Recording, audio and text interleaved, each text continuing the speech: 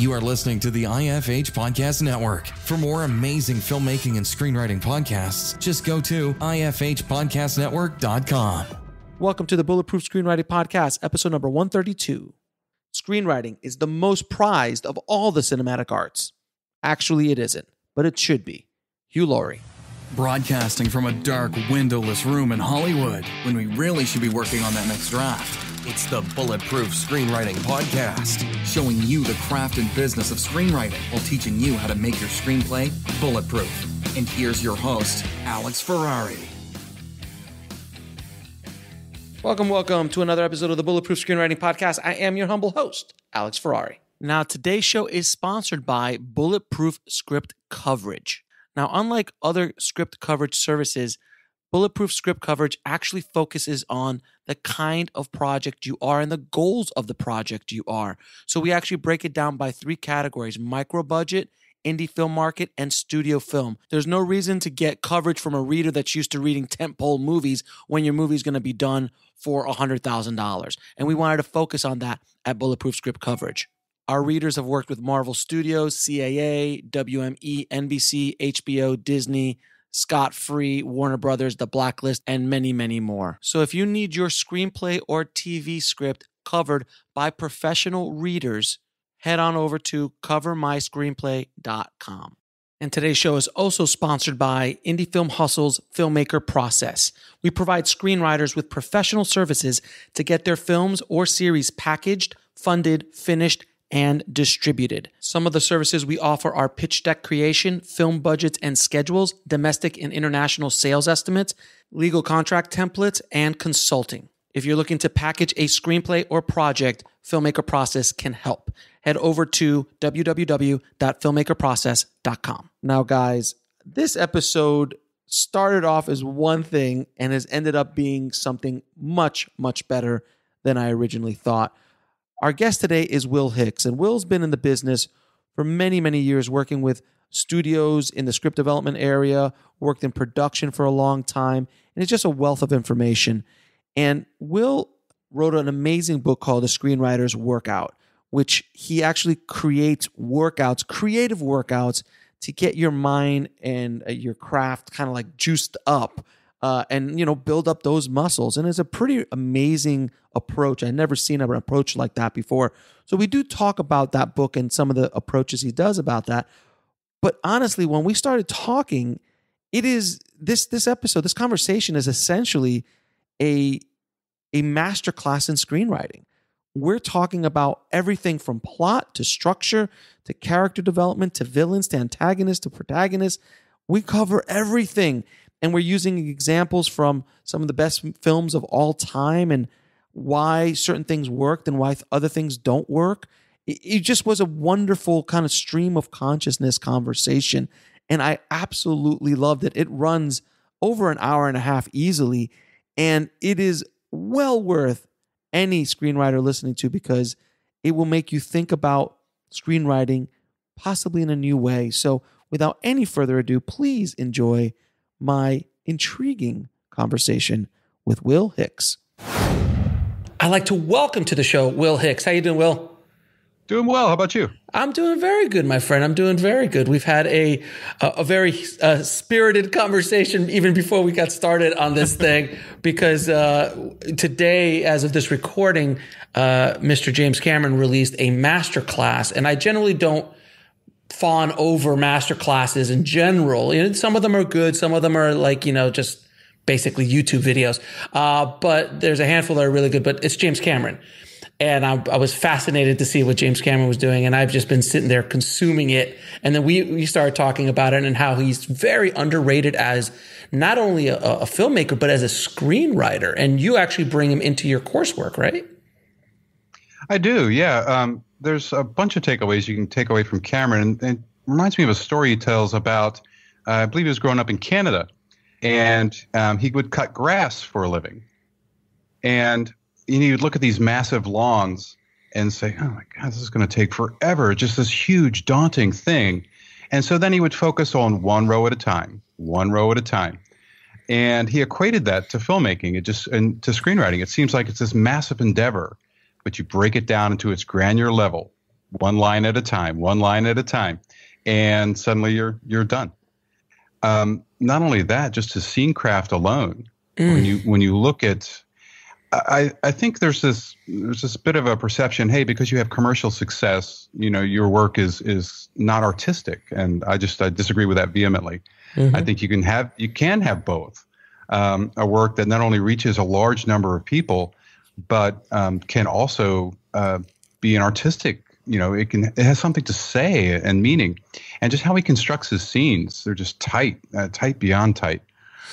His dialogues, worthy of study. Yeah, his story structure. I mean, and you go back to watching any of his any work, early, late, mid, from as recent as Avatar, which is now a decade. Oh, it's over 10 years since we've seen an Avatar. He's an insane man in the best possible way. And now we're going to get 4 Avatars back to back, apparently. So, but you look at Terminator, right? Read that script. Read Aliens. Read The Abyss. Oh my God, The Abyss, True Lies, any of it. And anytime I remember when Titanic was coming out, everyone was like, this is going to be a bomb. This is going to be crazy. Which everybody, that's the long story. But I always used to tell people, I'm like, in Cameron, I trust. Whatever he does, he hasn't failed me yet, which is rare for a filmmaker because most filmmakers, stumble or didn't hit the mark. And that's okay. That's all artists do that. But for whatever reason, Cameron, every one of his movies, in my eyes at least, hits the mark. True Lies is exactly what he wanted it to be. And Aliens was exactly, and Titanic. And then even Avatar, when Avatar was coming out, after everything he's done, people were like, oh God, blue people. Oh, this looks ridiculous. And I'm like, hey, he made a movie about a boat and we all knew the ending. Okay. Yeah. We all knew the ending and he used it against us in creating tension, which was masterful. It's masterful how he did that. It's remarkable. It's so many lessons you can learn. You agree? No, absolutely. And it's funny. I think that the length of Titanic works for it because we've reached the point where in the film where it's like, okay, this movie should be ending sometime soon, and there's all these little moments there where Jack goes under the water, comes back out of the water. Spoiler. And if you haven't seen it, it's on you guys. Sorry. Yeah, that was kind of my thing. Like, and then you're like, oh, he just died. No, he didn't. And it starts to use its length to actually, advance the storytelling. And then from a structural perspective, talking about story structure and so forth, it's just like beautiful to analyze it. And the real knock or the real concern with Titanic back in the day was everybody knew Cameron could do action. He had proven it time and again. So the studios weren't worried about that. It was, well, we haven't really seen a love story. Now, to me, I go, it's all we've seen from him. Thank you. That's my point. Every movie from True Lies to Abyss to Aliens to Terminator, they're love stories. That's exactly it. And so, you're hearing that scuttle and you're like, really? Did you not watch the Terminator? Or Terminator 2. Or Terminator 2. Like they're love stories. One is between a man and a wife. The other one's the love of a son and a daughter, and a son and the mother. Like it's just, The Abyss. That's all that is a love story. Yeah, and so that the whole conventional wisdom is kind of all right, whatever. And so I felt like we'd be in good hands. But in particular, going back to the original Terminator, to me that was kind of the finest of the two. I get in debates with this all the time because they're T2 fans and so forth. But you're taking that world and bringing it upon us for the first time, in addition to all the heavy lifting you have to do with the story. But yeah, mythologically constructed, just thing of beauty to watch. And on a low budget. T2, and on a low budget. And on a very low budget.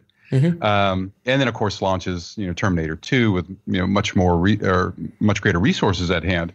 But I felt the storytelling in Terminator 1 was just, to me, it was superior. And that's comparing two gems and saying, oh yeah, this one has more facets. It's a lot better. Yes. It's like, okay, yeah. It was kind of cool. I had a screenplay go into development with the guy who shut down Titanic from the studio.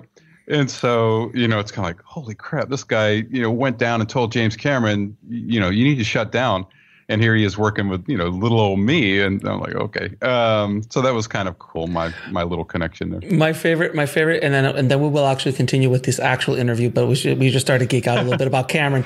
My favorite Cameron story I've ever heard, which actually was in one of his books on his career, is he was on The Abyss. And if anyone has not seen The Abyss, not only watch The Abyss, but you have to watch the documentary about The Abyss that comes with the DVD or the Blu-ray, because it is probably arguably one of the best documentaries, up there with Hearts of Darkness, about the making of a film. You just see the absolute abuse that entire crew, including Cameron, took to make that. It was an impossibility. Who goes shuts down a nuclear power plant or has a decommissioned nuclear power plant, fills it up with water, and builds a set in it? He's insane. He's an insane man, and I love him for that.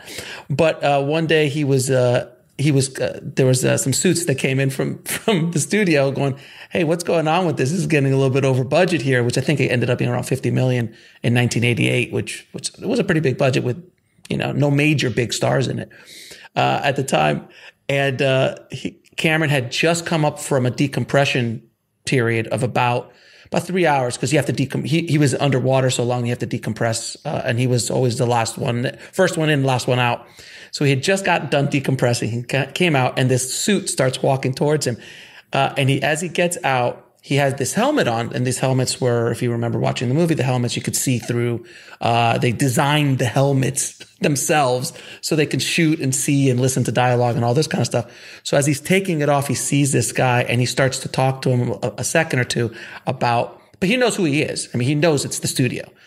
So He takes the helmet and throws it on top of the guy's head. Now, without any air, you can't breathe. There's no air connected to it. So now it's he's basically suffocating the dude.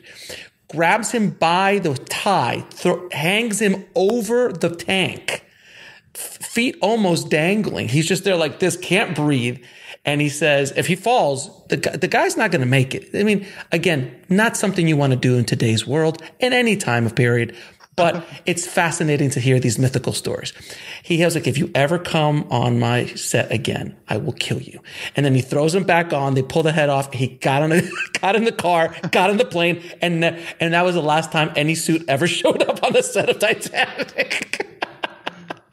No, it's great. Yeah, that's called negotiations. That's a James Cameron negotiation. And I've heard he is softened over the years. I mean, I've heard I knew a lot of people who worked with him on Titanic, and I've heard the stories, and also on Avatar, but he's still James Cameron. He's always going to be James Cameron, because he's frustrated because he's playing at a level that most human beings aren't. And I always tell people, he's basically the only human being on the planet, arguably, that could make Avatar, who could walk into a studio and go, I need $500 million. I'm going to take about 3 or 4 years to develop this technology. It's going to be about an IP that no one's ever heard of. I'm creating a new IP, and hopefully it's going to work. Who else? Right. Nolan's not getting that. Fincher's not getting that. Spielberg's not getting that. No one else on the planet is going to get that, and then also be able to pull it off. He's one of the few people that can do it. So anyway, that's enough about Mr. Cameron. We just got excited about the new masterclass. I just want to talk about it. But anyway, Will, we're here to talk about you and what you do, sir. Sure. How did you get into the business? So kind of bit of a long story that goes back all the way to Star Wars, the initial release of that film. And I saw it as a little kid. My dad took me to see it. Actually, I didn't want to see it. I was at some little camp or whatever, and all the kids were talking about it, and I hadn't seen it yet. So I'm like, oh man, I'm sick of this movie before even seeing it. But my dad had heard about lines, so he took off from work early, and we went to go see this film. And I walked in there, just some little kid from a podunk town in Georgia, and came out of there knowing what I wanted to do for the rest of my life. And it was as profound an experience. I mean, it was in a theater. And so that sort of set that path in motion. Now, the logical part of me was like, crazy, making movies for a living? You might as well told my parents I wanted to deal crack. It's like, oh, I'm going to grow up to be a crack dealer. It was kind of perceived that way. And, of course, they would be like, oh, God, he's going to be living on our couch for the rest of his life. But it set that in motion. I'd never had anything move me in that way. And so that sort of launched that career. I tried a bunch of different things, because cognitively I'm like, okay, the odds of making it in our businesses are slim. But eventually I just came back to it and like, if I don't try this, if I don't do it, I'll regret it for the rest of my life. There's an itch that has to be scratched. I've got to, at least if I try and fail, all right, I can deal with that. I can live with that. But I have to try it. And so that's what I did. It led to film school at the North Carolina School of the Arts, or the University of North Carolina School of the Arts, School of Filmmaking. And from there, I started working in production and did a ton of production. And, back then my thought was, well, movies get made on the set. It was only later that you figure out, no, movies get made in boardrooms, and they get shot on a set. But at the time, I was all about that. While I was pursuing a career in production, I was also pursuing screenwriting, kind of trying to do both and balance the two. My production career was doing extremely well, so it didn't leave a lot of time for screenwriting. But I was part of a screenwriting association, and we had this outreach program where we would teach screenwriting classes and so forth. And so I was tapped to do that. So I was teaching these screenwriting classes. And one day my wife made the observation that, when you come home from your classes, you're all like excited and stoked and really happy. And when you come back from the set, you're kind of awful and miserable. And so, of course, when your wife makes a suggestion, it's kind of like, okay, I better listen to this.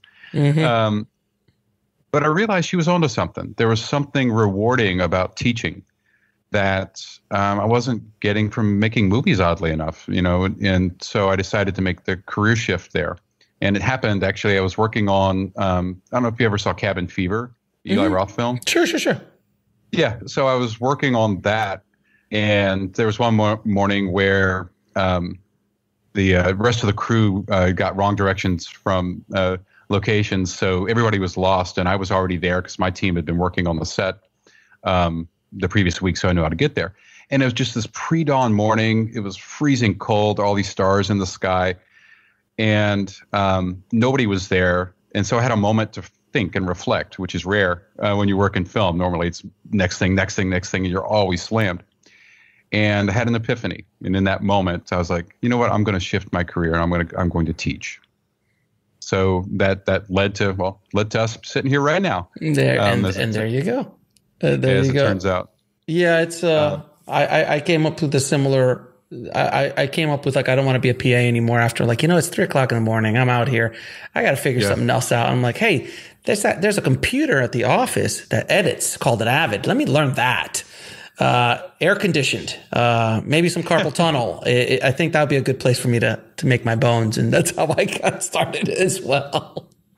Yeah, it's funny. It's just the different paths that you go down. And I was thankful for all my experiences because they informed the teaching, obviously. But I was really fascinated by the form. And, looking back to that day a long time ago in a theater far, far away, and looking back to that moment, what I realized is I couldn't figure out why this movie, Star Wars again, affected me so.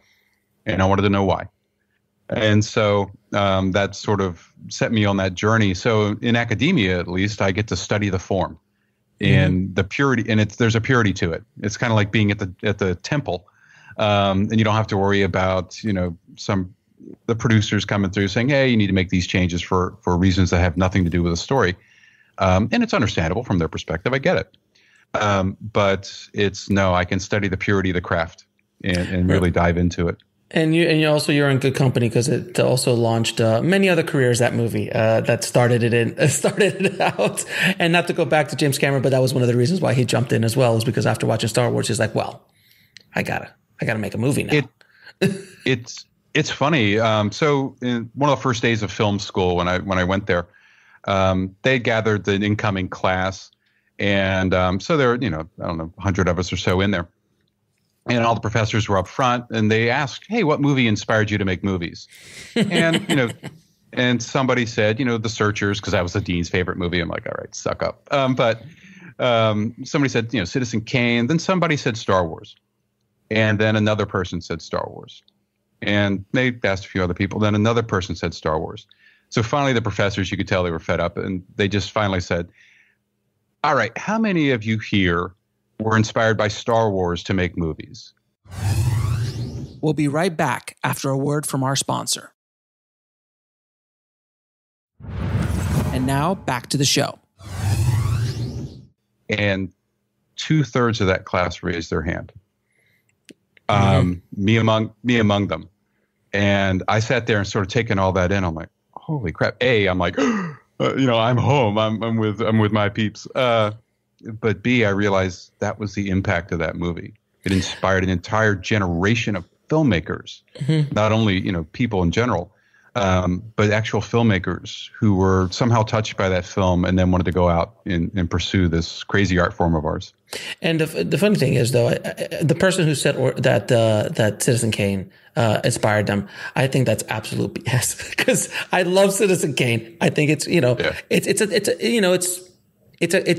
it's what it is. It was a groundbreaking film. But there wasn't like a swash of people, like, especially your generation, sitting down in the thing, like, I was sitting down watching Citizen Kane the other day. I'm like, no, man, you watch Citizen Kane because you're introduced to Citizen Kane by going to class. It's not a movie that just pops up and you're like, oh, that black and white film looks fantastic. Like, no.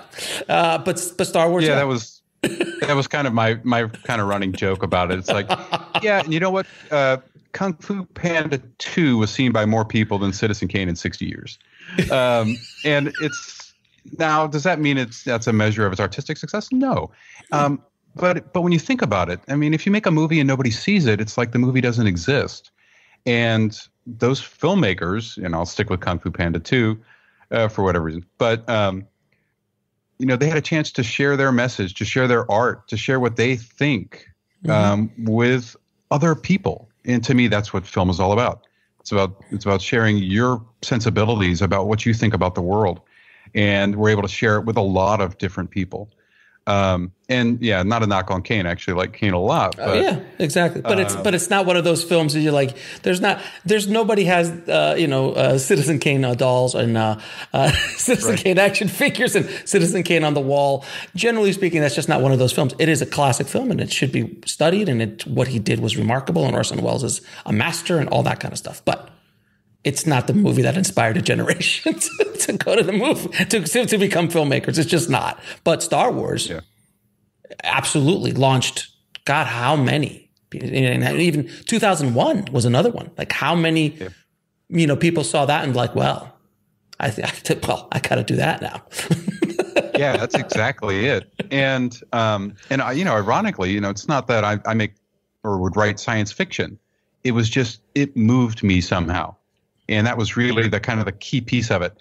And when you find that films, I try to, advise my students that whatever film that is, if it was Teenage Mutant Ninja Turtles and it somehow touched you, don't ever let that movie go, because it had something in it that said something to you, that inspired you, no matter what it is. Like my favorite guilty pleasure movie is the old Flash Gordon film. Yeah. Flash. Ta-da! Yeah, of course. It's fantastic. Oh, it's fantastic. And that's my total guilty pleasure movie. When you puts his hand in that thing and you don't know if he's going to get, oh my God, it still freaks me out. Yeah. And I usually like, it's kind of, teaching film and stuff. You're supposed to like the other films, shall we say. Yes. But I'm like, no, there's something about it. I mean, it's the weirdest combination of things ever. You have this Art Deco style from the 30s. Mm-hmm. You have Queen doing the soundtrack. You have a science fiction film. And somehow it's like they gave you this recipe for a slushie. And it's like, really? You're going to put all this crap in it? And it comes out and it's like this awesome slushie. And you never would guess it. So I don't know, just that one. And there's a certain degree of camp that I could really appreciate in the film. Yeah, and as film students or as students of the craft, everyone listening here is obviously studying the craft and wants to learn more about the craft.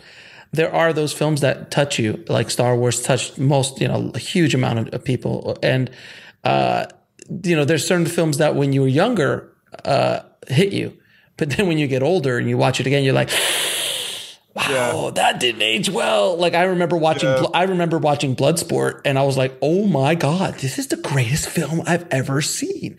And then I watched it the other day. I'm like, oh, this does not hold up. So I've now made the choice of not going back to watch full versions of some of these old movies that I have wonderful recollections of, because they feel, I have a feeling to that, like, oh, that movie meant that to me. But then I go back and watch it and it ruins it sometimes. So it depends. But some movies transcend. Star Wars, you can watch right now and it completely holds and will continue to hold. And I think as a storytelling tool or lesson you can learn is George did such an amazing job with the structure of that story using the hero's journey at such an expert level. I mean, he was literally talking to Joseph Campbell about it as he was writing it. It's done so surgically that it will hold forever, regardless of sometimes maybe some of the visual effects might be a little janky and things like that. But overall, though, it will hold because of the story and because of the structure and those characters and how he was able to weave them all together.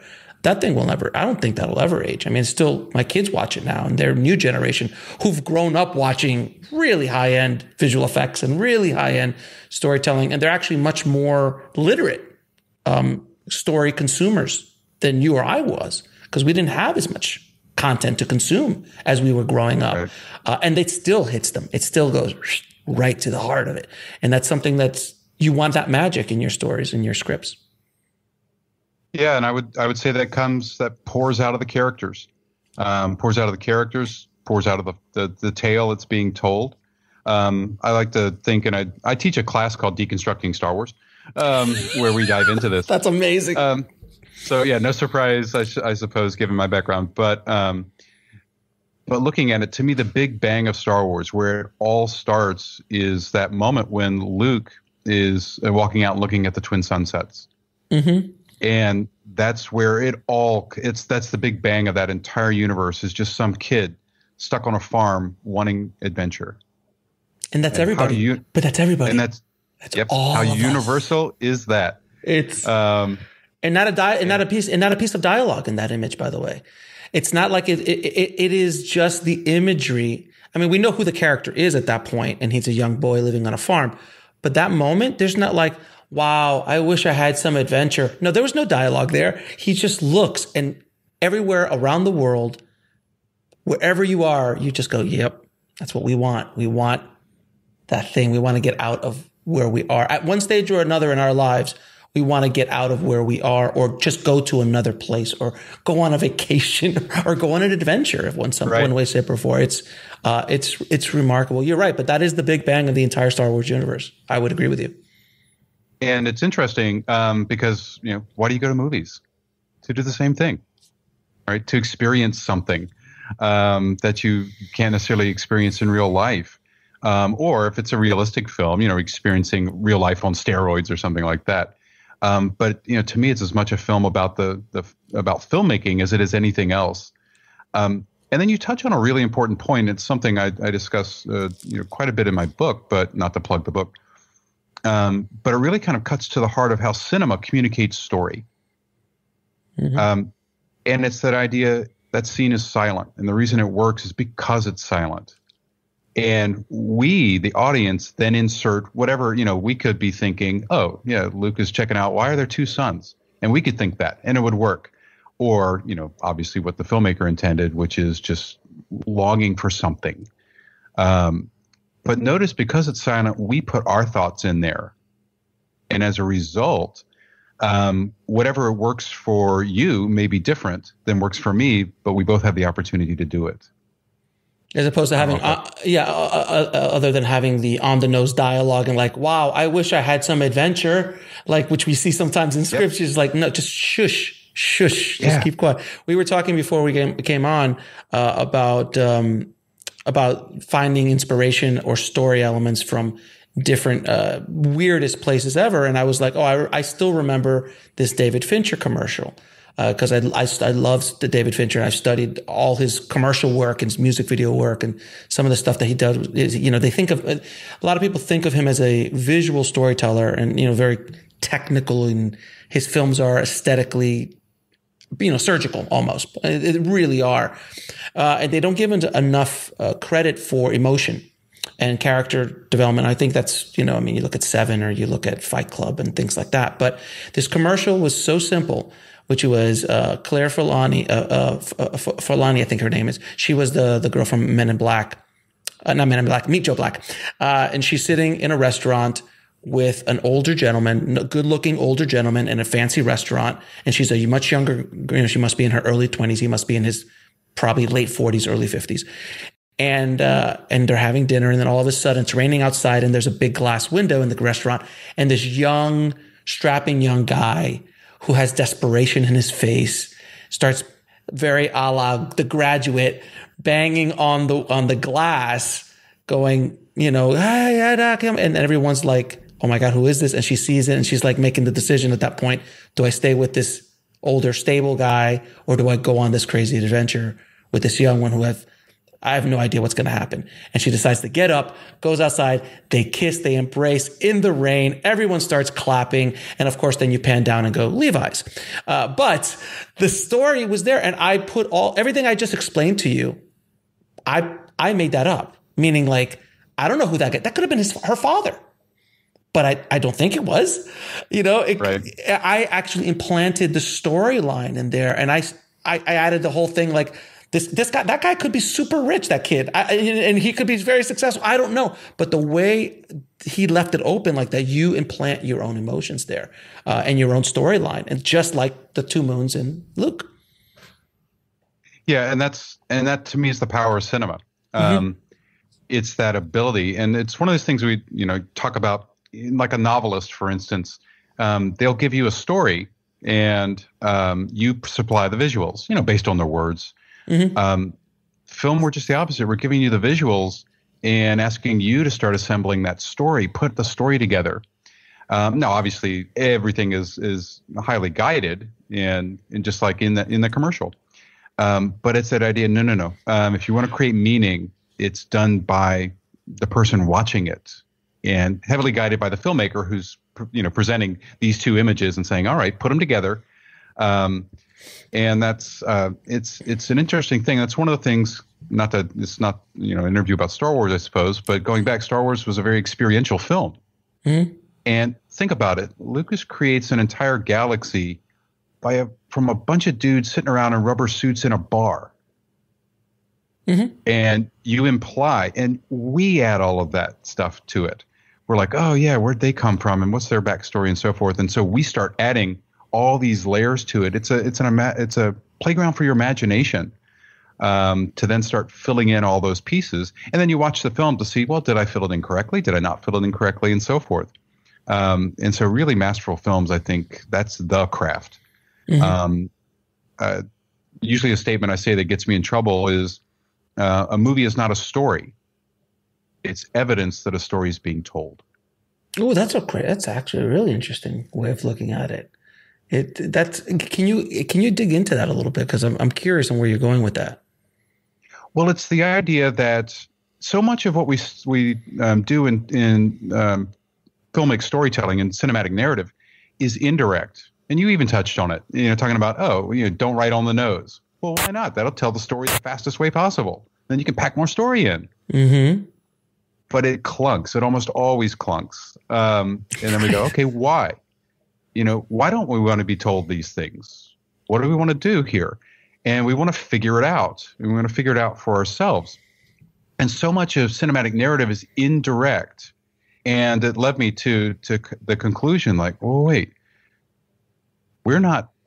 it's not a pure story in the sense that we're sitting down around a campfire and telling you these things, but rather we're showing you all of these events and allowing you, the audience member, to put it together in once again, it's guided, it's very guided, but putting it together a way to come up with the story collaboratively. Film is, it drives me crazy when people say, oh, film's a passive medium. No, it's not. It's interactive. Completely. And the joystick isn't here. The joystick is in here. It's in your mind, and you start watching the film, saying, "Oh, okay. Well, why'd they say that?" and so forth. And then the film explores those things. Really smart films are interactive by nature. Right. And you start thinking about subtext. I mean, subtext is not efficient. That is not efficient in the story. Like you can't, when you're telling a story around the campfire, subtext is a difficult thing to have a conversation about. Like you can't be like, she said clean the dishes, but what she really meant to tell her husband is that you don't love me anymore. So, and that's hard to say, but it's so much easier in the visual medium to say, because of acting, because of environment, because of those nuances that is very difficult to put in the written word, extremely difficult to put in the written word. But in cinema, you're allowed to do that. And again, we'll go back to that scene with the two moons.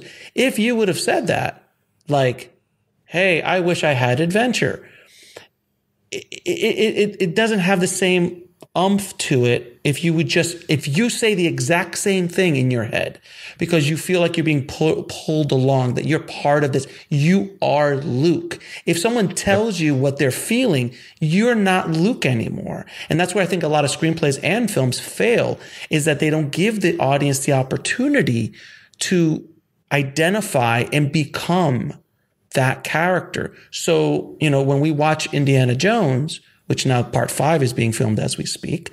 Hey man, I'm there. Why not? I am too. I'm there. Look, will it nuke the fridge? I don't know. But but when you're watching Raiders of the Lost Ark or Last Crusade or Temple of Doom, you're indie. When you watch a James Bond movie, you're James Bond.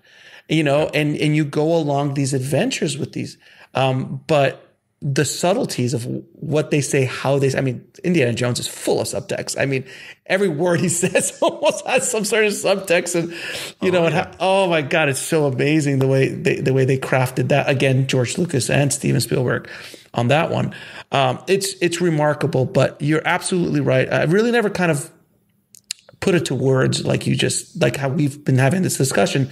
And I hope people listening can really understand the power of the interactivity of the audience, and only masters of the craft, both of screenwriting, but I think also of filmmaking, because it turns into there's only so much you can do on the page. And then then you have to give it over to the actors and the director and the day, because some things happen on the day that you just can't write. So it is that collaborative art form, but it's those masters like Hitchcock. I mean, he's one of the ones that everyone has to watch, but Hitchcock is one of those filmmakers that he even said it. He's like, I wish one day that I could just have a machine that I could touch a button and hit that emotion, and touch a button and hit that emotion, play the audience like a piano. And that's what his films, you go back and watch Psycho. It's just a masterclass. And all, there's a period, North by Northwest, there's that period for Vertigo that he had 6 or 7, his time.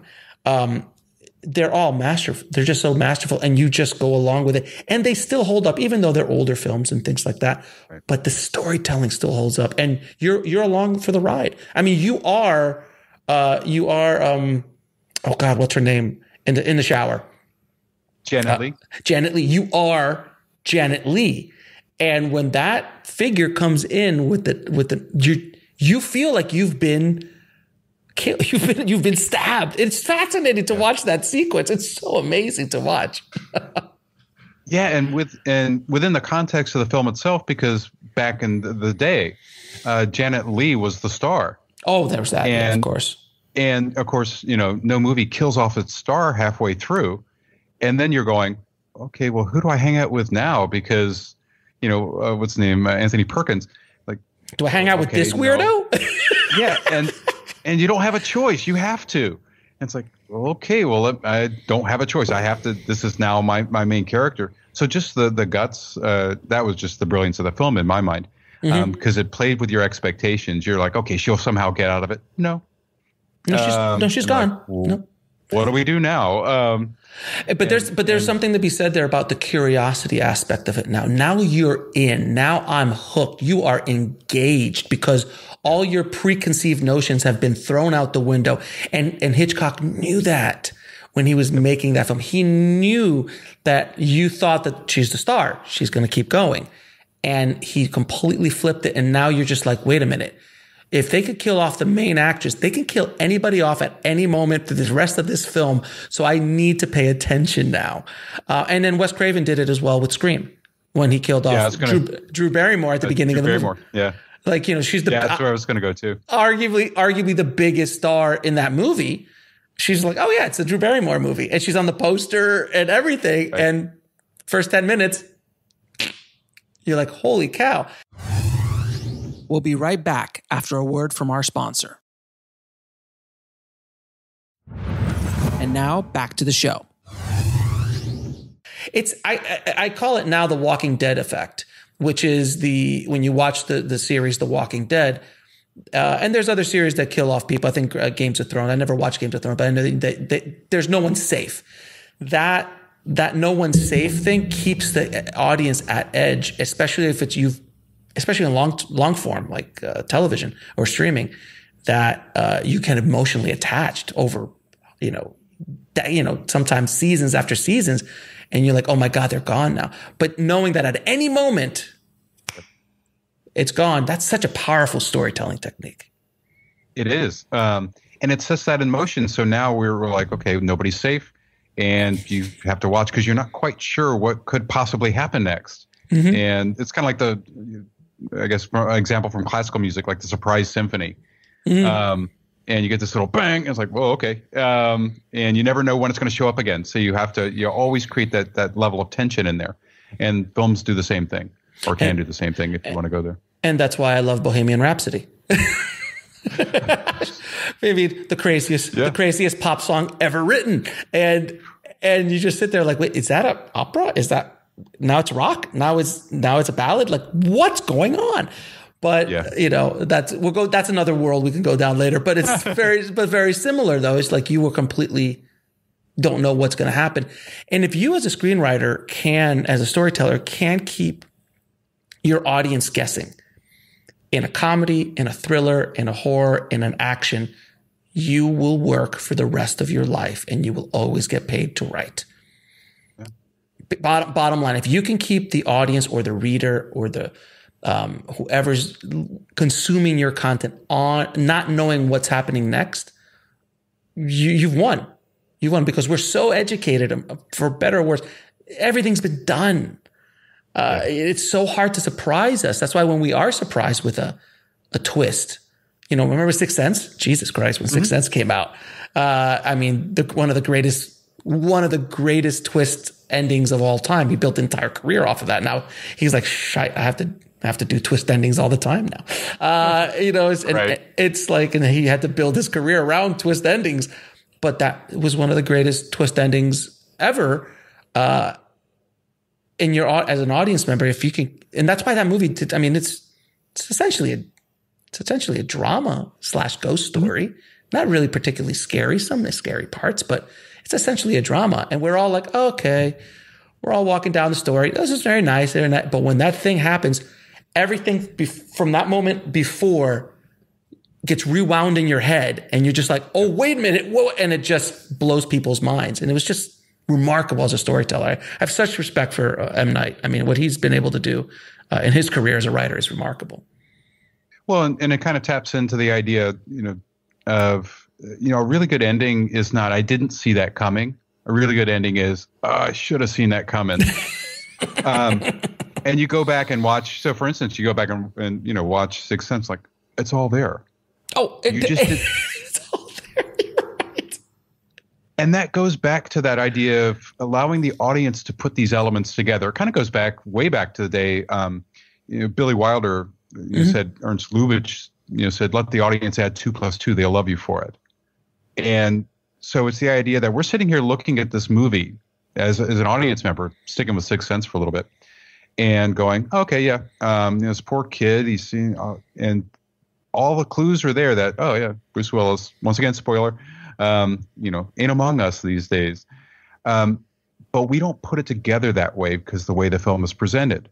And then when you get the twist, that's the key you needed to understand to then go back and look, oh, no wonder she didn't talk to him. He's not there. Because only the kid, Haley Joel Osment, or whatever the kid's name is, only he can see dead people. And so it's playing with those audience expectations. and saying, okay, think of a movie as kind of like a Q&A session. And think about the questions the audience is going to have and how they're going to be assembling the information you're presenting to them. And then you start to play around with it and allow them to draw the conclusion that, oh, this isn't quite right. And then you can flip it on them and create those reversals and create that idea of unpredictability. It's really hard when you think about it. Movie audiences today in particular are really savvy. And they're like, okay, yeah, I see it coming. And if they can see that ending coming, usually not a good thing. But the irony is they also want the ending they want. So, if I have, I'll go back to Star Wars just because it's an easy example. If I go back and Luke is there in the trench, and use the Force, Luke, let go, and Vader's like, I have you now, and blasts him. And Luke just kind of goes poof, and vaporizes. Well, the movie sucks. It'd be like, this is the worst movie ever. You got to be kidding me. And the Empire goes and blows up the Death Star or blows up, the Rebel base. We want that ending. We want the hero to be triumphant. We just don't want to see it coming. Because then it becomes predictable. So how do you create the predictable ending, the ending we want, but make it unpredictable? And that's really the art of it. Well, I was just watching The Handmaid's Tale, and we're, as of this recording, getting towards the end of season 4. I'm not going to give any spoiler alerts, but something happens to a character there who is a bad character.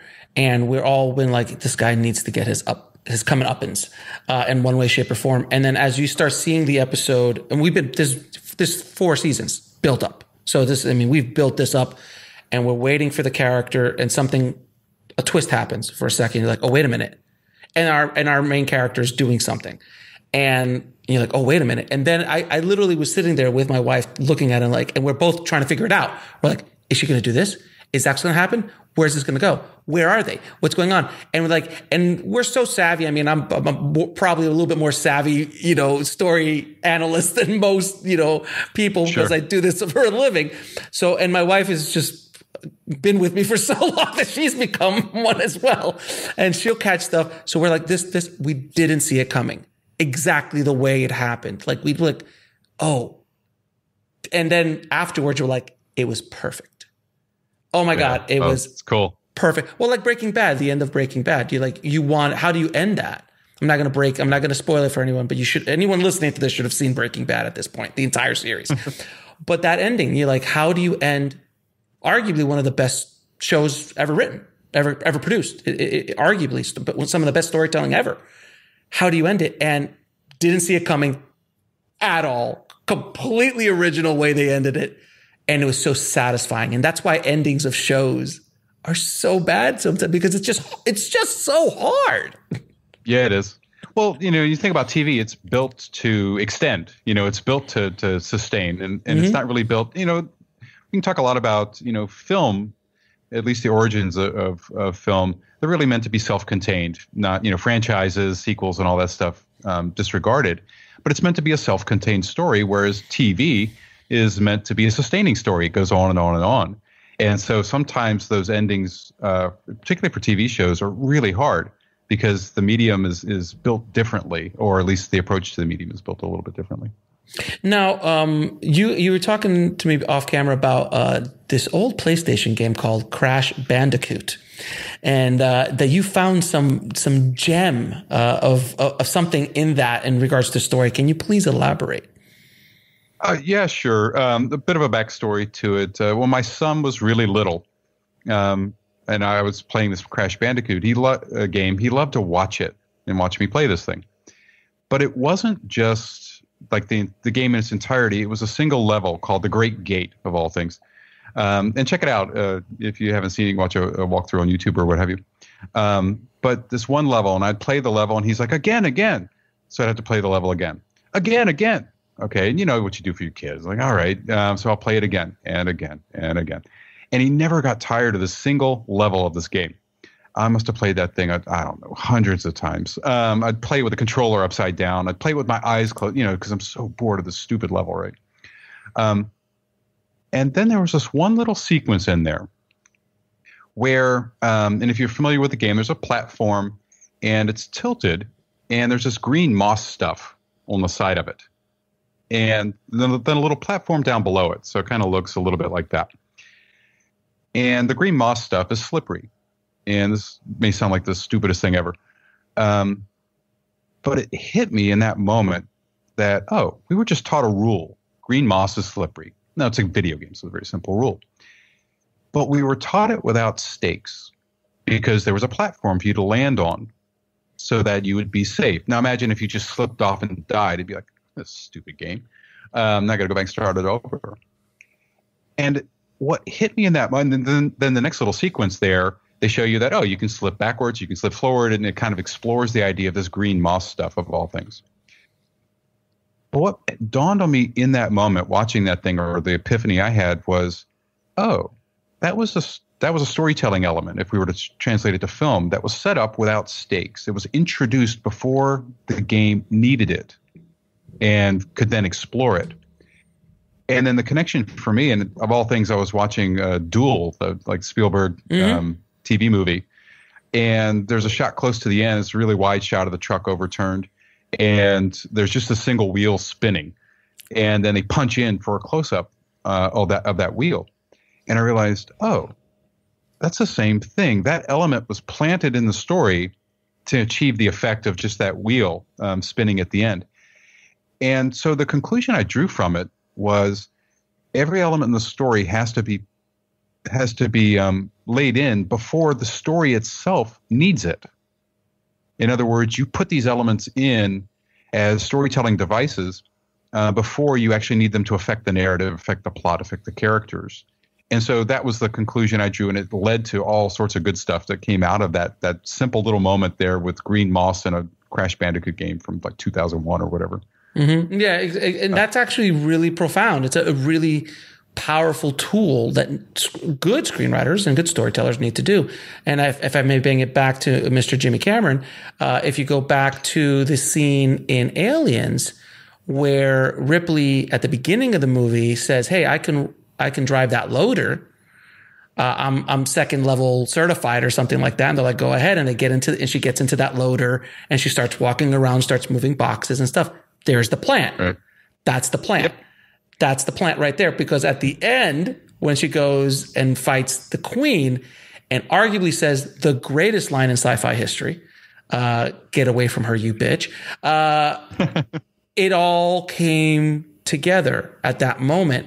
And it's all about that setup, payoff, setup, payoff. And every good movie, they'll drop a little nugget in, or they'll focus on, the letter opener on the desk for no reason at the beginning. And then towards the end, I'm like, that's what kills the bad guy, So that is something that screenwriters really should, and storytellers and directors really should focus on, trying to do those plants and, set up, reveal, set up, reveal, set up, reveal, or payoff. And that's exactly the conclusion I drew as well, just the power of that technique.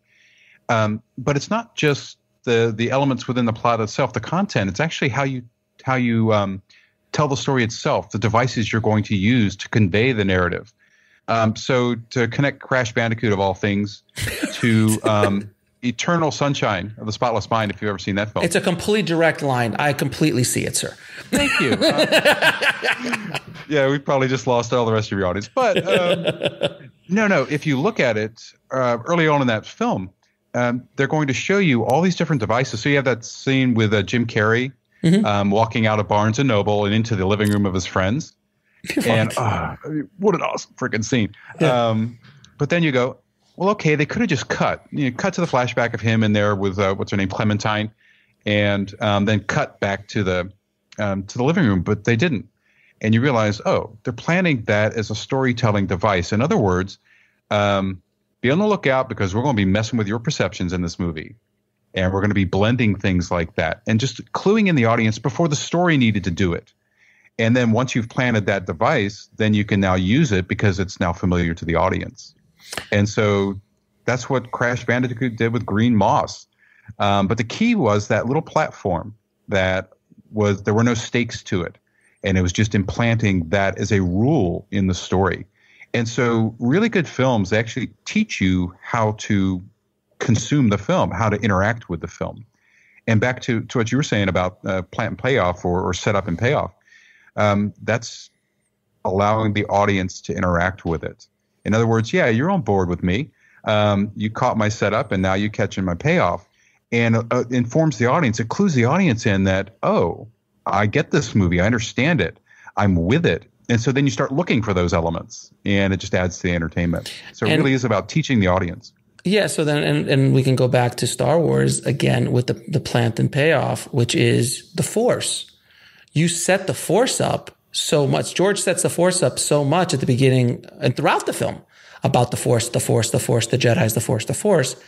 And at the end, when he's down that, he's about to shoot and he's using his technology, he's like, use the Force, Luke. That's the moment that everybody goes, oh my God, the power is not outside. The power is within myself. And that is such a powerful message. And it's so subtle, and it's wrapped around a serial sci-fi action movie. But that message hits so close to home for humanity that any struggles that we have, if we actually look inside, we will find the answer. That's what that is.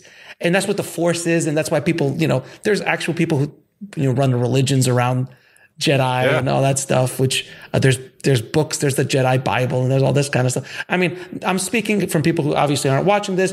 I have a life-size Yoda behind me. Obviously, everyone knows that I'm a Star Wars fan.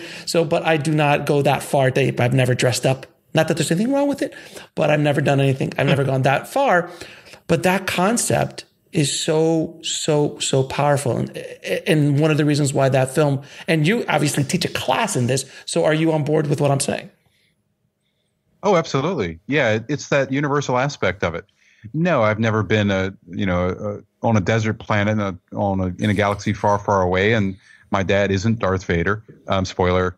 But I can relate to that notion that there's something else there, and that ability is inside you. And even Vader has that line in the original Star Wars, don't be too proud of the technological terror you constructed. It's not about the technology, dude. It's about believing in yourself, and then diving into kind of Lucas's background and what led to the making of Star Wars. You see, this is a very personal story that's laid inside this huge, Death Stars and all that other stuff. At its heart, it's a personal story, and so I think it gets the best of both worlds. Yeah, it's about his dad. It's about his relationship with his father. Yeah. I mean, that's what he's. Yeah, very much so. That's what it's what Star Wars is about. It's a personal story. So there's that added level as well, that you can sense there's an authenticity there in that relationship with Darth Vader. And the best thing about it is that setup isn't paid off until the second movie, because we don't know that he's his father. We don't know that until, and arguably the greatest twist ending in movie history, success aside, is Empire Strikes Back, obviously. Oh no, that's money, and it's like, holy smokes. Now, ironically, at least my understanding is that wasn't the original plan, and that sort of came about. It resolved a lot of story issues, and it's like, oh yeah, let's make him his dad. It works perfectly, and indeed it did. But originally, he wasn't the dad. But then you go, okay, Darth Vader, Dark Father, whatever. But I think, looking at that, and it really is a telling moment, and it's one that I kind of think about a lot in that one particular class, is when Obi-Wan, Luke asks him, what about my dad? And Obi-Wan's like, oh, Vader betrayed and murdered your father. And there's this little pause there. And I asked my students, what's Obi-Wan thinking right there? And almost all of them are like, hey, he's about to lie. But the original intent was no. It was just something. It was a painful episode, at least my understanding, that Lucas didn't quite have that father thing figured out. That came about as a result of writing Empire Strikes Back. Right, and that's the thing too, is things that we see in cinema history that are like, well, that's exactly the way it was supposed to be. Wasn't at all the way the initial the initial creators were thinking of. I was talking to somebody the other day who was telling me you should read the first draft of Back to the Future, and then read the shooting draft of Back. Completely different movie. Did you ever read the first draft of Back to the Future? I've not read the first draft. You should send it to me. The first draft. There is no clock tower. There is no lightning. they were going to go to a nuclear power plant to recharge the car to go back in time. Oh, wow. That was a whole thing. But then the studio said, hey guys, we don't got the budget for this. You're going to have to do it on the back lot. And then Zemeckis and Gale, the Bobs both looked up. There's a clock tower. I don't know. Let lightning hit it. And that's enough energy. All right, let's do that. What a brilliant solution. That's a much better solution. But that's the thing. And a lot of times there is kismet that happens with storytelling. We'll be right back after a word from our sponsor. And now back to the show. And things that, I mean, obviously the one of the great scenes in Raiders of the Lost Ark is that whole scene where this guy, the wheeling the knife, and there was, I think Spielberg said they shot it like 6 or 7 times. There was a full action sequence till finally Harrison just like pulled out a gun and shot him. And we're like, well, that's a take. Why didn't we figure that out before? That wasn't on the page, but on the day, it just made the most sense. It's probably one of the best laughs of the entire movie. Oh, yeah. It totally takes what we're expecting, this big, huge fight sequence. And if I recall correctly, like I think Harrison Ford was sick with stomach flu, like most of the folks on the set were sick. So he couldn't really do it. And what an elegant solution. And it kind of goes back to that whole idea of limitations fostering creativity and coming up with a much more creative solution than what we intended. Because like, yeah, we could show all this, but just because we can show it doesn't mean we should. And I think the original Star Wars benefited from that in the sense that I can't show you, I don't have the budget to show you the entire galaxy. And so as a result, I'm going to show you little snippets of it, which then allowed the audience to fill all that in. And, I think when we look back at some of these films from, back in the day that were really well crafted, but they had all these limitations to what they could show. That was indeed exactly what they created, was a place for audiences to put to add to the story, to interact with it and so forth.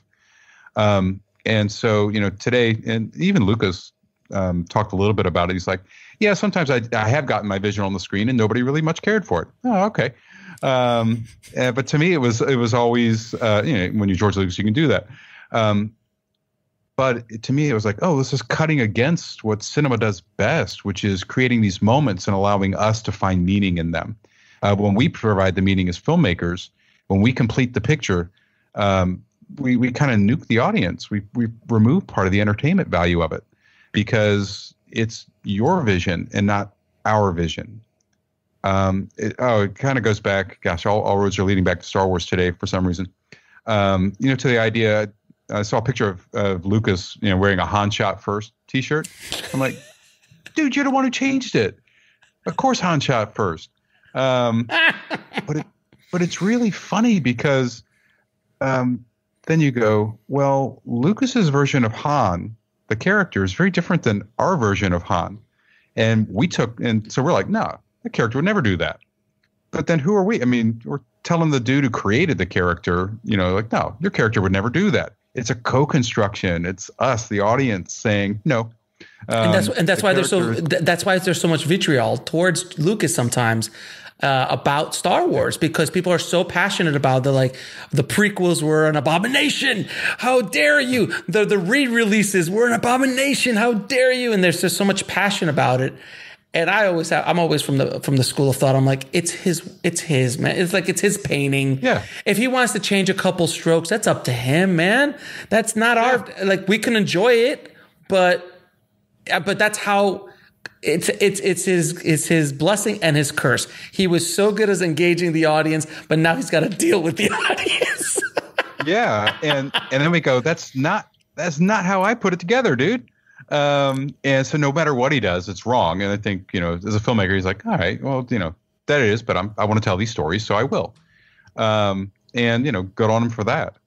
But at the end of the day, I think when something is so beloved, it becomes, no, this is not how we built it.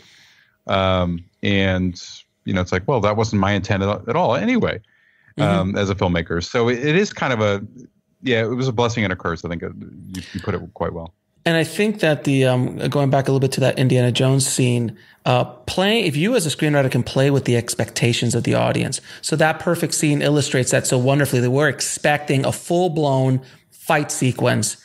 And then in a second, we don't get it. And it's such a pleasurable surprise because you're playing with our expectations. Hitchcock did that with Psycho and killing off the lead actress. If you can play with the audience's expectations a bit in your writing, again, you will work forever. Yeah, it's you're messing with the audience is what you're doing. And you're taking, and it's tough because you go, well, gosh, an audience is made up of a bunch of individual human beings, all with different, thoughts and ideas. And so, all right, how do I do that? And you actually create an audience. You build an audience in your film. Films start off as, at least successful ones, in my opinion, start off as being aiming at a very broad, sensibility, and then begin to narrow and become more self-referential. They start teaching you things. Here's the teacher saying films teach. But they start teaching you things inside the film, and those are those setups, and then the payoffs come along. And what happens is you turn a group of individuals into an audience. And by the end of the film, most films typically will become increasingly self-referential. They'll rely back on things they've shown you earlier in the movie in order to pay off their endings. And so films that do that tend to do really well because it takes into account, I've got a bunch of individual people who are watching this thing. I can't please them all by no stretch. And I'm going to be communicating in a very indirect way. But what you do is you start to guide the audience into that place where you want them to be and the reaction you want to get out of them at the end. And so it's just inefficient, but that's the power of cinema, at least in my mind. Yeah, and there's also some films and some stories that age that are ahead of their time, and they age much better than they were when they first initially were released. So, a film like Fight Club, which we're talking about, a twist ending, something that you need to, again, is very much like The Sixth Sense, where you're like, oh my God, and they go back and show you all the things. You're like, you should have seen the signs. You should have seen the signs. Should have seen it coming. Should have seen it coming. But that story, I mean, if it's still one of my favorite films of all time. You watch it today, it holds. It holds so brilliantly. Even though some of the technology might be dated as far as the computers and the windows and things like that, but the style of it, the storytelling power of that film, I still argue it's probably his best, maybe other than The Social Network, because to make The Social Network interesting is you're a master. You're a master, man. It's a story. Remember when that came out and you're like, oh, they're going to tell the story of Facebook. Who cares about the story of Facebook? Who cares? And look, I mean, good. No, I was going to say, both those films are superb. Actually, Social Network is another movie I teach in one of my classes. Just exquisitely structured. But if you watch it, it's going to use those setups and payoffs just brilliantly. And it's going to use some of the techniques we were talking about here in terms of being able to insert us inside the mind of that character and how it does it. It's just really slick. And it's like, okay, there's the craft when we look at film and in terms of being an interactive medium and involving the audience. It's a collaboration with the audience. It's a Q&A. Oh, yeah. Sort of way. It is actually a Q&A. You're always asking questions. Well, what is he going to do next? What is she going to do next? How are they going to meet? What's going to happen? Is the bad guy going to get away? It's always these questions and answers going back and forth with the audience. Good movies are. And I always like analyzing bad movies. Like, why doesn't this work? And, there's my favorite bad movie of all time is The Room. But the reason why The Room is so bad is that because I always say this is like when movies transcend, they're so bad that they transcend to good. That's one of those movies. There's just bad movies. And The Room is so bad that it becomes good. And if you analyze The Room, which it's hard because it's so bad, nothing works. Nothing works on a story level, on an acting level, on a craft level. None of it works. But the only reason why people stand in line to watch that movie, it's not because it's a bad movie. It's because the creator was trying to create a good movie, and that's what came out. The authenticity because he didn't go out to make one of the greatest cult bad movies of all time. He truly believed he was making a masterpiece, and that's what made it so good. Oh yeah, that's the Sharknadoes of the world. Right. But Sharknado knew. But Sharknado knew what they were doing the second they came up with sharks in a tornado. So and they tweaking it, but like you don't see the people lining outside to see Sharknado in theaters. Right. You know, there's not people with fan clubs about Sharknado. Like, not really. The Room, it's a freaking worldwide phenomenon. Oh, yeah. I mean, we could go, I don't know if you remember Birdemic. Remember that thing? Again, Birdemic, but that was conscious, yeah. That was a conscious thing. And you can tell, like Troll 2, you know, when you watch Troll 2, which by the way, I felt my soul die a little bit after I watched that movie because it was so bad. I actually enjoyed the documentary about the movie much more than the movie itself. It was so bad. I literally died a little bit when I saw that film. But that was a film that the director had a vision and was thinking of making the greatest, you know, horror troll movie of all time. And you're right, but it has to be unintentional. If you go in intentionally, it doesn't work. Yeah, and that was kind of the thing with Birdemic. That's sort of like, oh, yeah, it just doesn't feel. And it ties back into, of all things, truth. And it's that idea, you know, I have a filmmaker who's trying to capture truth, and boy, the audience can sense it. And if we get the sense that, they're purposefully trying to achieve this effect by making it bad, then it unwinds the truth of the film, and then we walk, or you don't get quite the same reaction. That's a really great way of looking at that. I never really thought about that, but I use the word authenticity, but it is truth. It is the truth. As a filmmaker, you have this kind of social contract with the audience that you're going to try to entertain them, and you're going to try to do it in the truth of the story. Obviously, Star Wars is not a true story, but there is truth in it. There is universal messages in it that ring true. That's why it's so universally beloved throughout the world. And we're still talking about a movie that's, what year is this now? I mean, over 50. Is it over 50 years old at this point? Almost 50. Yeah, almost 50. Yeah. 77. So, yeah, so it's almost 50 years old now. And I hate to say, there's not a lot of films that are at that age that people constantly talk about. Rocky would be another one. Like, you can watch Rocky 1 right now, and if you don't know the story of Rocky, it hits. Yeah. It hits so perfectly. And I mean, and that's another person we talked about, Cameron earlier, Stallone. Such an underrated writer. I mean, he created Rocky, Rambo, and so many other things. He writes almost anything he does. I mean, but Rocky is, you know, Jesus Christ, it's Rocky. Yeah, no, I mean, in many, many films later, and when you look at it, it's all character. You feel for this guy who's just kind of down on his luck, and you know, it's not the underdog story. Sure, that's a component that feeds into it. But it's just another character who's aspiring for something, and just things aren't working out. But Universal is that. And then gets a shot. And then gets a shot that nobody in the world would ever get. Like, you get a shot at the title, and you're a bum.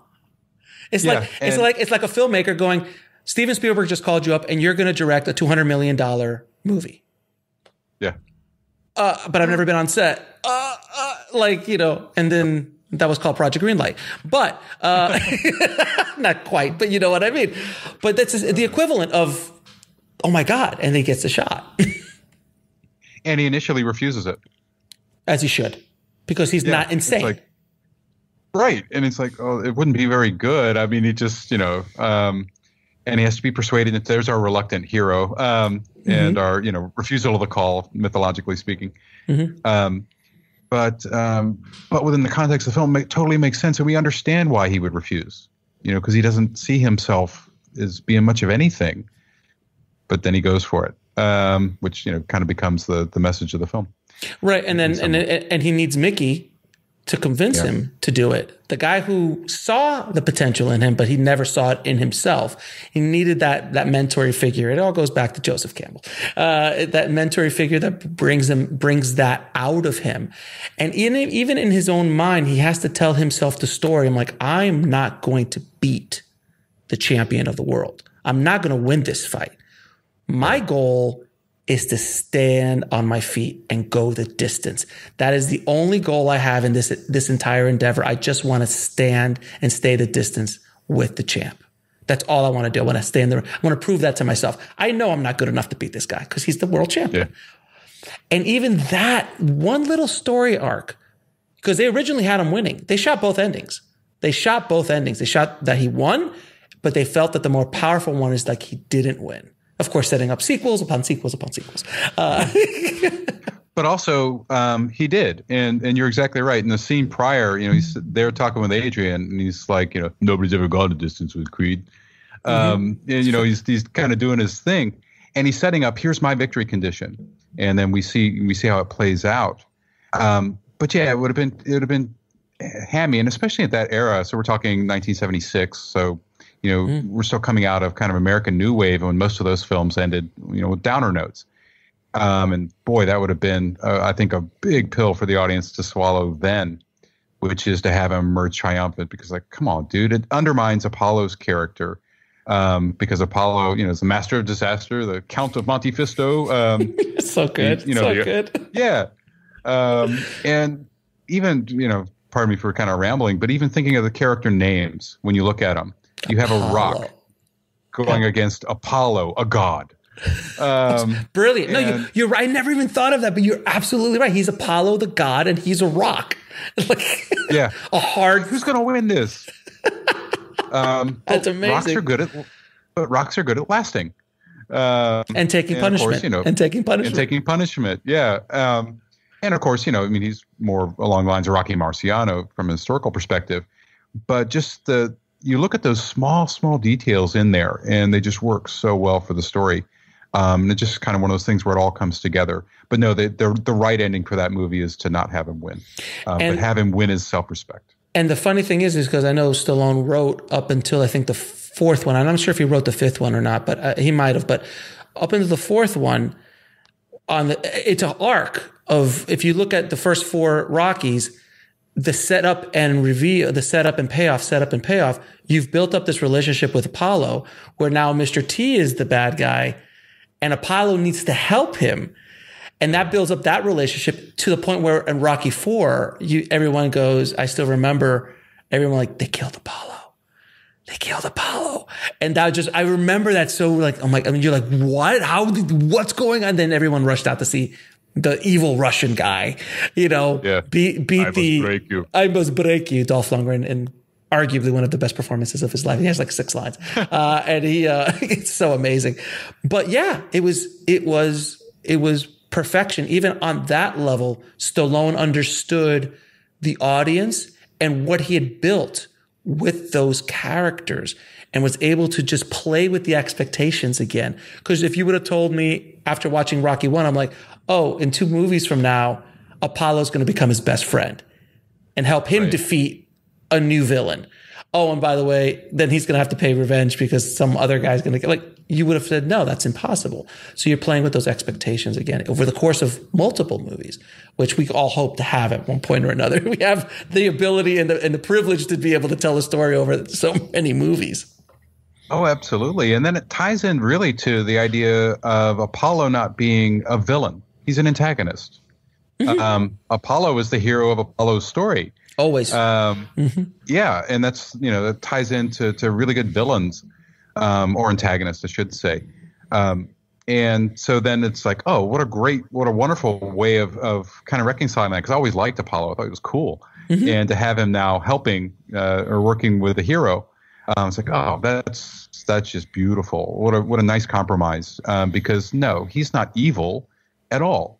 He was trying to, he sort of took the fight lightly, as he should have, and it displayed hubris, which the ancient Greeks would have busted his chops for. Rocky, emerges triumphant eventually, but he was never a villain.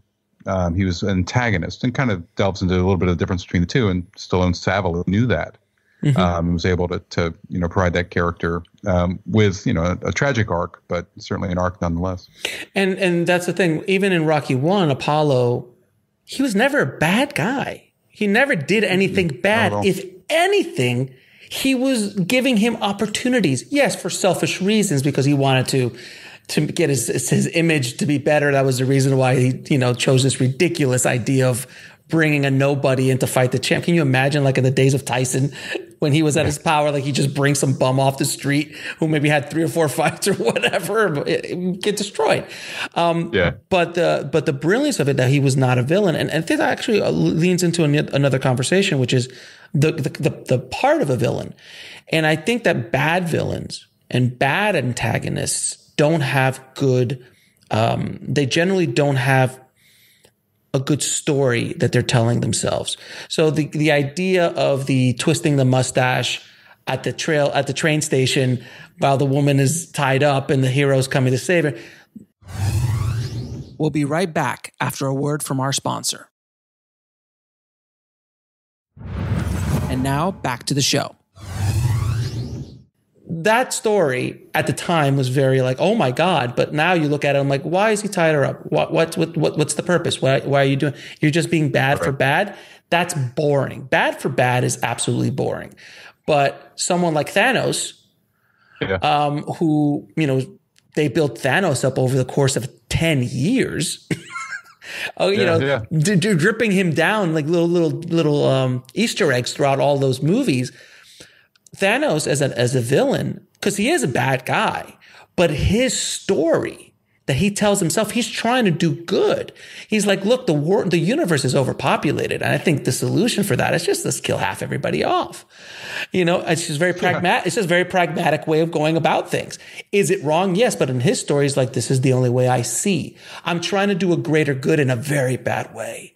And most villains throughout history, you start looking at, power hungry dictators and things like that.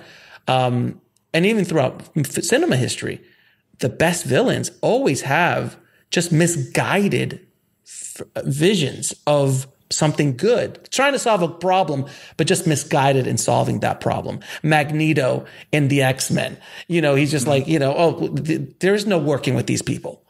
We are the superior race, and we're now going to take over the world as mutants, But then Professor X is his other side, is like, no, we can work with them, we can help them, we can. So it's like that whole thing. But he's an interesting villain as opposed to just a villain like if he would have said, I don't like anybody else, I think I'm just going to kill people. It's boring. It's boring. There has to be a better story. Yeah, and when we think about that, so we look at the protagonists and antagonists, we're looking at two sides of the theme. And when you have the villain who's on the other side just being evil for the sake of evil, kind of thing, then it's like there's no other side of the theme being presented. That's it's just one-sided, and that becomes propaganda. And we sense it, and we're like, oh, okay, it's just all right. And so it starts to lose those layers. And then that ties back in a little bit, too, with the idea of the shadow archetype. When we talk about hero's journey and such. Of the shadow represents a fallen hero, someone who was trying to be good. And when we look at their characteristics, you'll see, they have a lot of wonderful traits. And then there's this one component. Typically, it's related to selfishness. In other words, they're in it for themselves rather than for benefiting others. And there's that dividing line. The example I like to use is Hannibal Lecter, of all people. Who's a shadow archetype. When you look at the character really deeply, who turned into an anti-hero. Yeah, and that relationship's cool too. But it makes sense because it draws on their fallen heroes. They're heroes who started out on the path of good or on the path to help others and realized, hey, wait a second, I've got all these powers. Nobody's doing stuff for me. And they decide to go into it for themselves.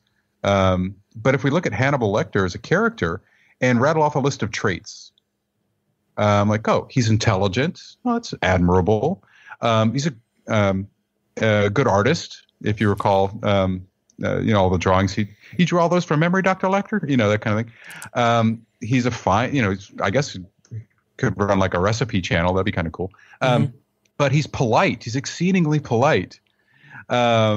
Well-mannered. He doesn't like the fact that put together multiple MIGs in the next cell. Was rude to Clarice, so he had him swallow his own tongue. If we rattle off this list of traits, it's like, holy smokes, this guy sounds great. And then you lay in, he maybe had He eats people. It's that one thing he eats. It's that thing. It's that one thing he eats people. And that's the brilliance of that character and of that story. It's that you love Hannibal. You absolutely are. You are in love with a cannibal, a vicious killing cannibal. And that's the brilliance of that. When you can love a villain that much, so much so that the villain then eventually turns into a hero.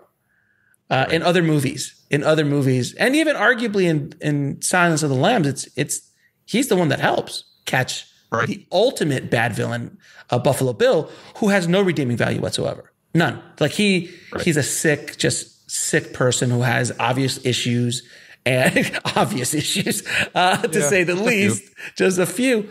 But there's nothing redeeming about him. There's nothing. I think the only redeeming thing about Buffalo Bill is his puppy. He doesn't hurt the animal. He does, and that's like his only weakness. Was like, that was the thing that finally, one of the things that it was the puppy. That's the only thing I can remember of that character that's even remotely redeeming, that he likes animals. Like, you're reaching. Right. I'm reaching on that one. Yeah, it's a bit of a stretch. You put the lotion in the basket. Okay. Yeah, dude. Okay. And that's exactly right. And so there's a difference between our shadow archetype and an antagonist. Mm-hmm. And so it's that notion of that fallen hero who kind of gave in to themselves. And I don't know where we started or how we got started on this topic. Villains and Hannibal. Villains and it's those villains who do have, like, okay, I can see your motivations. I get it. And once again, that ties us into how we relate to the film. We get it. We understand where they're coming from. And it's an intriguing question. What would you do if you were put in those shoes? And the filmmakers pop that as a question. And now we may say, no, I would never kill off half the population. No, that's just wrong. But I can certainly see where Thanos was coming from. So that creates character identification with the villain. Once you do that, you got a good playground to play in. Much more complex character than just, hanging out on the train tracks. So asking the question, if you had the power of the Infinity Gauntlet, instead of killing off half the population of the universe, why not double the universe and have more places? Nice. Why not have more places for more resources? Double all the resources, triple all the resources, make the resources infinite with the Infinity Gauntlet. Infinity Gauntlet. Do you see Thanos? You're wrong, sir. But that's perspective. It's all about perspective on what he felt. That was the way of going about it. But and also he had so much pain because of that specific problem where they killed off his family and all this kind of stuff when he was younger, that's why that pain caused him to go not towards I'll just create more resources to, I'm going to have to kill half the universe in his misguided way to do it. Exactly. And notice what that does for us as an audience is that clues us in as to who he is as a person. Oddly enough, it reveals his character and it isolates it down. There's something we talk about, like isolating the variable. It's a math term, but it's the idea that personality trait, whatever it is that drives that character, and I talk a lot about character design. I'm a design freak when it comes to storytelling. But what it does is it isolates it down to, you could have chosen that, but you didn't. And that tells us something about who he is. And also clues us into that aspect of pain, which can be relatable as well. And so really smart films will do that, where it'll say, you've got this choice and you chose this. Why? And it kind of, the question's implicit. And then we watch the film to find out. Yeah. So, obviously one of the greatest villains of all time, Darth Vader, at the core of Darth Vader, he's not a bad guy. He's angry. He feels loss. But there is a humanity inside that villain. At the beginning, we don't see that. We just see the bad guy. But during the course of even the original trilogy, you see him arc to the point where he then becomes the savior. He becomes redeemed at the end of Return of the Jedi.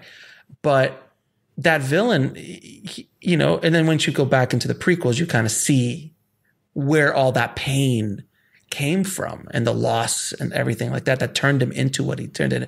But at the end of the day, though, he's still a good guy inside.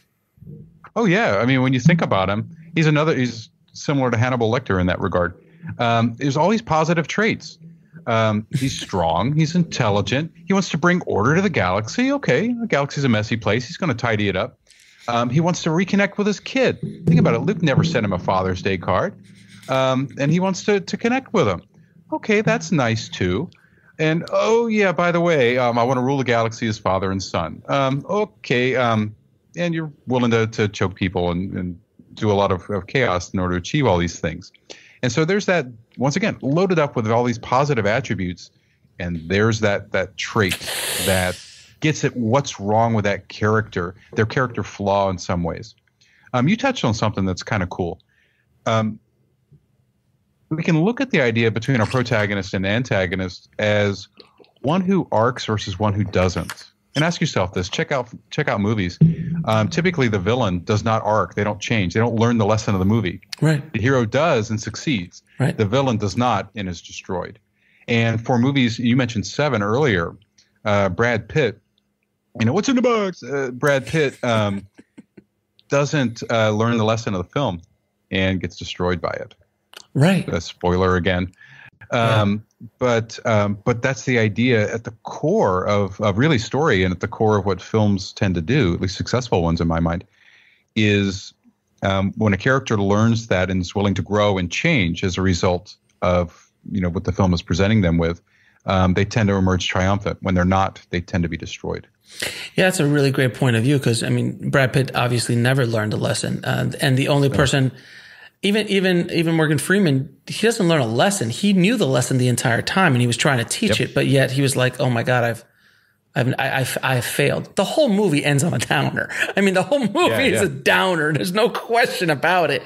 Even John Doe's character, he knew what was going on, and John Doe, throughout the entire movie, doesn't change. Doesn't want to change.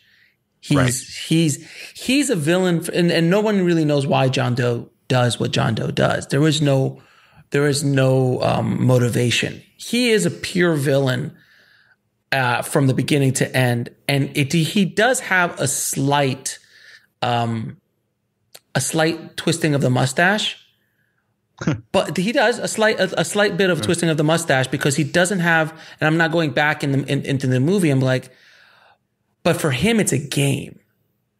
Yeah. And that's what moves and motivates him, is like, oh, there's a new pawn on the table, on the chessboard, and that's Brad Pitt's character, and I'm gonna play with him now, and that happens midway through the movie. Mm-hmm. Midway, like, oh, okay, now the game has changed, and again, once that midpoint is the point of no return, it doesn't. You can't go back now. Now John Doe knows who you are. You're screwed. You can't go back. It's such a great movie. Yeah, and it's the right end for the film. But kind of going back to that midpoint, that's something we talk about from a structural perspective. I refer to it as the apex, or the big twist, where the film will flip on its head, just to kind of refresh the narrative halfway through. Because movies can be long, and if you're hitting the same beats over and over again, it can feel really redundant and slow. And so watch that 60-minute mark, or watch that apex beat, that middle point of the film, and you'll see where they'll twist it, just to kind of revive the second act and add additional complications that'll lead into the third. Cool moment. It is, and you start analyzing all the movies that have had any success in the world. In the cinema history, they all have that midpoint. There is a point where the character can't go back to the ordinary world, if we're using Joseph Campbell's terms. There is that point where you're like, okay, I've now crossed the threshold. I can't go back. Even if I wanted to, I can't go back. So that perfect example in Seven, once John knows who Brad Pitt's character is, there's no going back now. Whether he wants to or not, it's over. Now it's gonna go down this road, and you need that as a story in the story. You do need that point where, at any moment, that first half, the character goes, you know what? Because before he meets John Doe, or John Doe sees who he is, he could have said, you know what, I'm just going to drop out of this case. This is just too hard. I don't want to deal with this anymore. He could leave, arguably. But once John Doe knows, it's over. You can't go back. It's now out of your control. And what's the midpoint in Star Wars? I'm trying to figure out, like, off the top of my head, I can't remember. But there's a midpoint where Luke, I think it's when Luke goes off with Obi-Wan. I think that's the point where, like, when the farm burns, like, he can't go back home. There is no home. It's been burned. So that's the point where, like, well, I guess I got to go down this way. Yep. I only have one path left, and I have to pursue it and I have to follow it. Mm-hmm. And yeah, it's one of the things that, when you think about different structures and different ways to approach your story and storytelling as a whole. And I'm a fan of what I call a structural overlay, which are two structures laid on top of each other. And one is that hero's journey structure that we've been discussing. And another is what I call the A-turn structure, which is more of a character-based structure. And it's the idea that through the pursuit of the plot, of solving the plot, we reveal who this character is, what their flaw is, what they have to deal with internally. That's that internal storyline. And if we really want to look at story in a very broad sense, or cinematic narrative in a broad sense, I would maintain it's the external force of plot against the internal force of character, and these two things colliding. And that midpoint is where that internal storyline starts to come up to the surface, where we can see it and get at it. We may have thought it, we hinted at it prior to, but now it's like, oh, in order to solve the plot of the film, whatever it may be, I'm going to have to change this aspect of my character. And there's the character's arc. It's what is presented there. So it really is two structures kind of laid on top of each other in one, is what I would maintain. Even things like Save the Cat, if you were to look at that approach in that storytelling model, it's kind of taking those two structural paradigms and spelling out what happens at those junctures there. But it really is those two things. That's the source material for all of it. It's kind of cool. But those two structures that I just discussed, overlaid on top of each other. One is telling you the plot storyline, and one is telling you the character journey inside. Very, very, very cool. And I also, we've been going on and on. This has been a fantastic conversation, and we can continue to talk about stuff forever. I have a feeling. But I also wanted to bring attention to your book, The Screenwriter's Workout.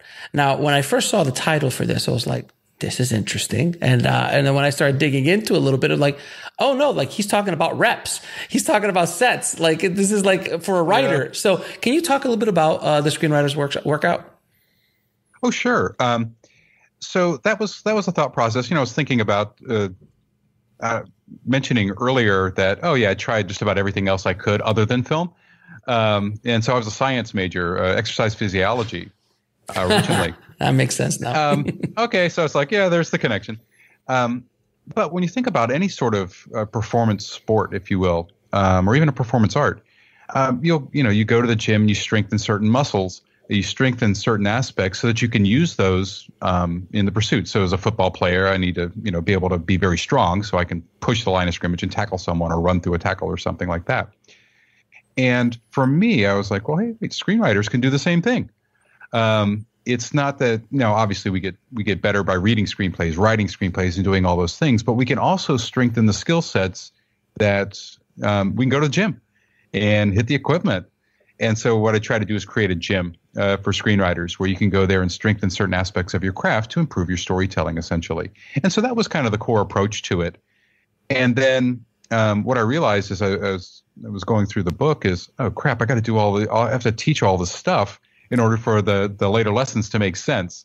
So the first part, has quite a bit of theory that's going behind it, so that you can get to some of the activities and exercises later on that should strengthen your storytelling craft. A lot of these were honed in my classes, and so what I would do is try different exercises on my students to, not as an evil scientist or anything, but like, hey, try this and see if it helps. And so I was able to kind of glean which ones seemed to improve their storytelling to a high degree.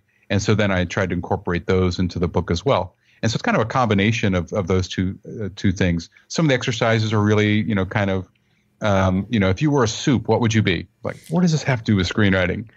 But what I'm trying to do is stretch your mind in terms of understanding the metaphoric connection between the actions that characters take versus the things we can see on the screen. If they're eating a bowl, terrible example, if they're eating a bowl of alphabet soup, what does that mean?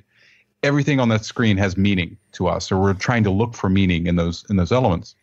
And so I tried to put together a book that would explore and strengthen those skills, in addition to your storytelling chops as a whole. Looking at it from a structural perspective, from a character design perspective. Like I said, I'm big into design. I think most of the issues that we find in a screenplay are based on a faulty design right from the get-go. And to not be overly eloquent about it, it's kind of like what I would call a chocolate-covered turd. Mm-hmm. It looks great. It's got, raspberry sprinkles on it, and it's like, man, this thing looks awesome. And then you take a bite, and it's like, I got a mouthful of crap. We'll be right back after a word from our sponsor. And now back to the show. And it's no fault of the writer per se. It's just the design. The story wasn't designed from the get-go to really work together and fit together. The elements don't quite go together right. And so no amount of artistry, no amount of craft can resurrect it. It's just doomed right from the get-go. And so there are elements, talking about that in the book as well. Just trying to really get at story design and designing your story right from the get-go, and then providing a lot of the other soft skills that go into screenwriting. Now, I'm going to ask you a few questions to ask all my guests. What are 3 screenplays that every screenwriter should read? Oh, man. Your other guest gave such really good ones. Let's see. I'll try to pick some that perhaps might not be quite so obvious. The Devil Wears Prada. Great script. Yeah, it is. Great script. So yeah, that'll be one. My Best Friend's Wedding. Another great script. I'll pick that one. And in particular, that one for how the screenwriter was named Ron Bass, how he approaches action description. Just kind of really cool. And then, Lethal Weapon. Oh, well, Shane Black, of course. I mean, just for description, just for the descriptions alone, his descriptions are amazing. Yeah, and if you want to stay in Shane Black world, I might suggest Last Boy Scout, the original, instead of that one. The original, when he was a surfer and not Damon Wayans. The script itself. I think if you read the action description in there, it's sure. It's a further distillation of Lethal Weapon. And I picked those for different reasons, but most of them have to do with words on the page. Yep. And just how you create a movie on the page, because it's not the easiest task to do. And what advice would you give a screenwriter trying to break into the business today? Know your craft. Ultimately, it's all going to boil down to that. Write gooder, but it's. Oh my God, that's a T-shirt. That's a T-shirt. Write gooder. Yeah, most of my lessons are like bumper stickers. It's like, come on, man, or memes. No, seriously, it's know your craft, hone your craft. When you think you know it, you don't. Keep working at it. It takes so long to master these skill sets. It really does. And I think film school, it's really cool. It serves a purpose of getting you further along that journey than perhaps you would do on your own. But it really is boiling down to a good story, well told, vibrant characters. They will find an audience. They'll find a home. So don't try to second guess the marketplace, because you're going to be behind. Every time. Yeah. What is the lesson that took you the longest to learn, whether in the film industry or in life? I don't know. I'm still learning. Structure is not formula. Yeah, exactly. There was, younger me, if I look back, and it's like, dude, yeah, okay, you're trying to be this artistic putz. No, I'm above structure. No, nobody's above the craft. Nobody. As soon as a filmmaker thinks they're above the craft, they just ended their career. Yep. It happened to Hitchcock. Sorry. But it happens to a lot of filmmakers, but no one is above the craft. It's a thing of beauty once you see it. But that would be the one lesson. It's just like, yeah, it's not just because it's a structural paradigm, it's not a formula. There's a reason for structure. And it's kind of cool that way. And once you understand the reasons, I'm kind of a why guy. It's like, well, everybody says, well, you need conflict in film, and I'm like Terminator, why? You just do. Why? I keep asking the same thing. And it's like, oh, here's why. And you start to understand there are reasons why certain things happen in movies. And it's, you can try to reinvent the wheel, and there's totally cool. I can appreciate the impulse, but ultimately that wheel's got to roll. Mm-hmm. If you reinvent the wheel and it doesn't roll, it's not a wheel. And so, sometimes in our well-intention of, hey, I want to do things different and original, and certainly that would describe, how I wanted to approach the page.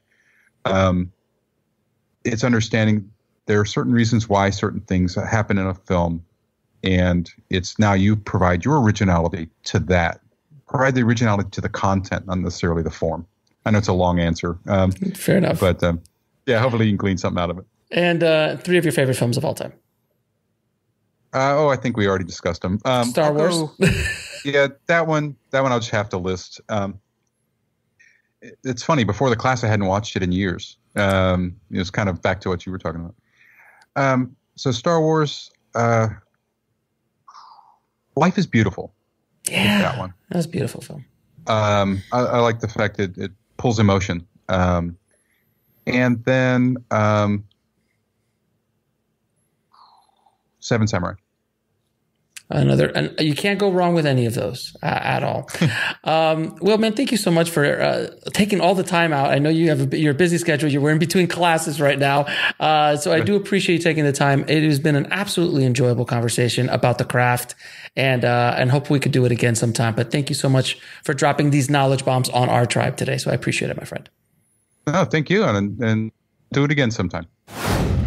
I want to thank Will so much for coming on the show and sharing his knowledge bombs with the tribe today. Thank you again so much, Will. If you want to get links to anything we spoke about in this episode, including how to get Will's remarkable book, The Screenwriter's Workout, head over to the show notes at bulletproofscreenwriting.tv/132.